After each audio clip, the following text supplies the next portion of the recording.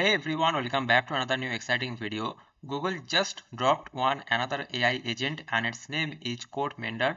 It is an AI agent for code security and this is their official announcement on Twitter. Software vulnerabilities can be notoriously time consuming for developers to find and fix. Today we are sharing details about CodeMender, our new AI agent that uses Gemini Deep Think to automatically patch critical software vulnerabilities. And here you see that they have given just one flow that when they will find this vulnerabilities task, then they are using one LLM agent and there is an agent environment and tools for agent which will automatically send that to the validator and the validator validate that with the help of some tools, and after that they will automatically fix that, and ultimately when all of that things are ready then they will update the code. And here you see that fixing vulnerabilities, these are the steps: identifying the root cause of vulnerability, and example 2, agent is capable to create non-trivial patches.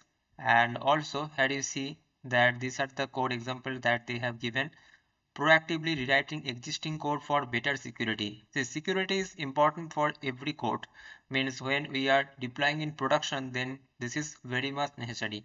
And this agent automatically correct errors and test failures, and it will automatically validate the changes what the changes LLM does. After verifying the error and the vulnerabilities, it will validate there also that if the changes that it has done it is correct or not. And after that here you see that making software secure for everyone. And now how to access it? So if you go to their this Twitter account, there also you will find the same thing, and at the last you will find it. Here you see the research is a major step forward, automated security repairs, and we are looking forward to sharing technical papers and reports in the coming months, and we hope to eventually release CodeMender as a tool for all developers to enhance software safety for everyone. And the thing is that they have not released it yet publicly. They have shared and they have tested this internally with some projects, and they have found this kind of 70 to high quality fixes for serious security issues in major open source project, and that's why they have shared this.